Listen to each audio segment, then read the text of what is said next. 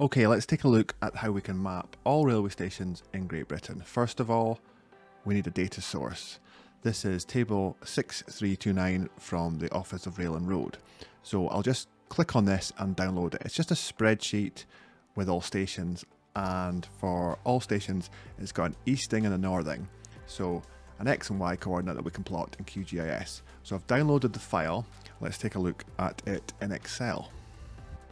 Here's what the file looks like in Excel. There's a couple of sheets, there's a cover sheet and there's the sheet with the data.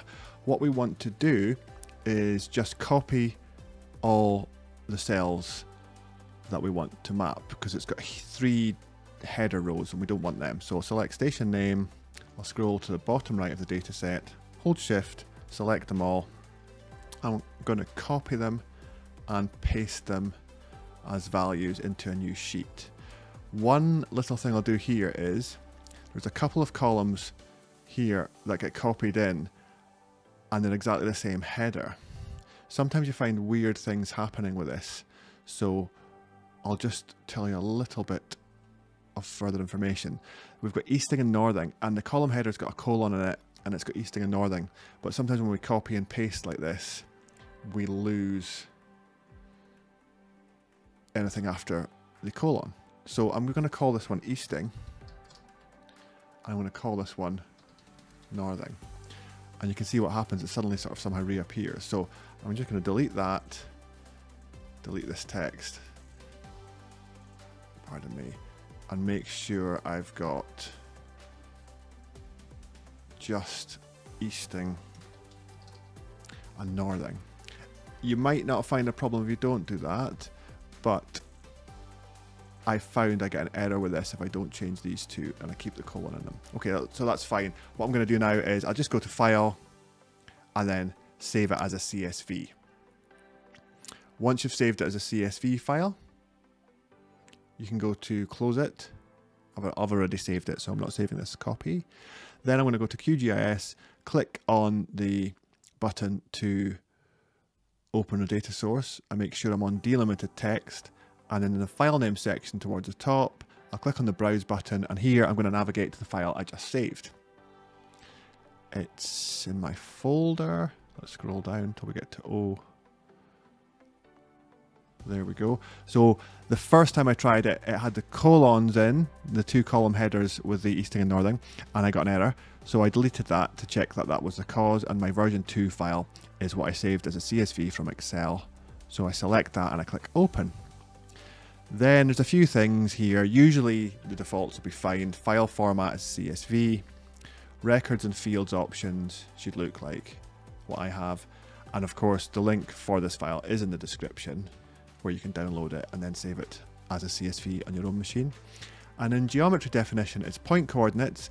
Usually if there's a column saying easting, QGIS will map that to the X field, but you can always select it manually if you needed to. Easting and northing is what we want. The key thing is we need to make sure geometry CRS, so CRS is coordinate reference system, that needs to say British National Grid. I have it in my list of frequently used ones. If you don't, you can click on the button to select the CRS.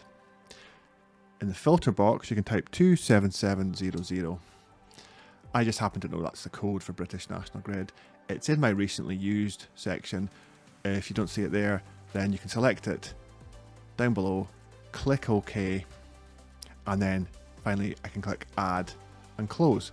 And then we get all these plotted as points on the map, and it's nice to be able to see exactly where these are.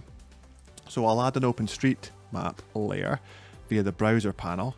If your browser panel's not on, go to View, Panels, and tick the first browser panel. Mine's already on, so I'll scroll down until I get to XYZ tiles. I'll expand that. I've added some other layers, but the default one, OpenStreetMap, is the one I want to add. So I'll double click it. I'll click OK. And don't worry, you get that message sometimes if you're adding a layer like OpenStreetMap that's a global layer to a project which uses another coordinate reference system. In this case, it's nothing to worry about, so I can zap that.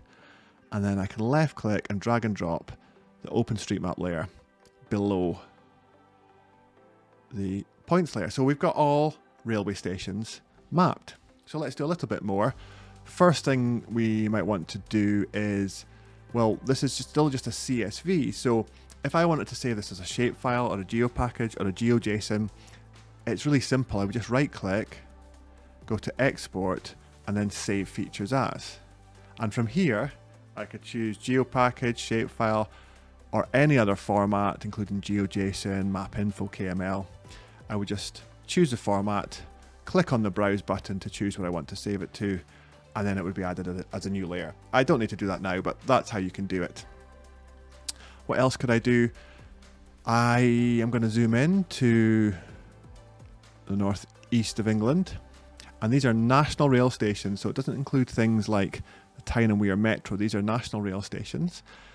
You will find when you're using a global map layer like OpenStreetMap that it can look a bit fuzzy if your data project was already in a different coordinate reference system. So to fix that, if you want the OpenStreetMap layer to be sharp, you can right click, so you can click in the bottom right in the EPSG section, and the one you want to use is 3857 for global map layers, like the OSM base map I'm using. So I can type in 3857 there, and it's this one, pseudo Mercator. If I click apply, you should see it sharpens up a bit.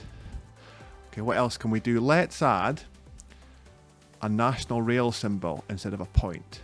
So in the layer that's got the stations, let's double click on that in the layers panel, go to symbology, and under simple marker, so I've selected that, I'm going to change symbol layer type to SVG marker. And what we're going to do is we're going to use this. So this is the National Rail logo, and it's the SVG. The link is in the description. If I click on it to take me to the page where it's stored, I can copy that URL. I'll go back. I mean, I could save it on my computer, but I'm just copying the URL here. I'm pasting that in. I'm going to SVG marker. I'm scrolling down until I see the box where I can paste this. You will see on my computer, I already have this symbol, but I'm just pasting in the URL. If I click apply, it'll change the symbols, but they'll be quite small. So let's change the width to 5 and click apply.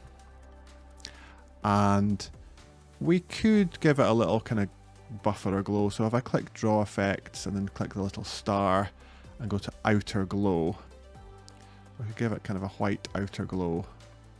Let's move the opacity to 100, click. There we go. And let's also go to labels. And from no labels, let's choose single labels. Station name is what we want. Let's go to text and use Arial. Let's use size 7, bold. Let's give it a buffer, and we'll make that buffer like a 70% transparent. We'll click apply. Okay, and maybe increase the text size to 8 and hit apply. And what we'll do as well is we'll go to rendering and we'll use scale dependent visibility.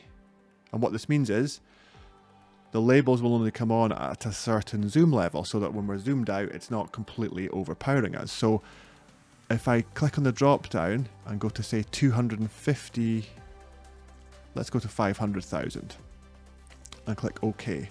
If I zoom out, you can see the stations still appear, but only when I zoom in to a scale of less than 1 to 500,000 do the labels come on. So that's all the stations. They're all mapped. I've symbolized them. I can save my project now via project, save as. I have not saved this as a new separate layer. It's still just a CSV, but like I said, you can right click and export it to any format you want. But the great thing about this layer is if I open the table and pull it in, we have loads of columns we can filter by. We can filter by region. Well, that's English region actually, and also other countries in the UK. We've got local authority district code, local authority district name, we've got constituency, and some other things, including who owns the station.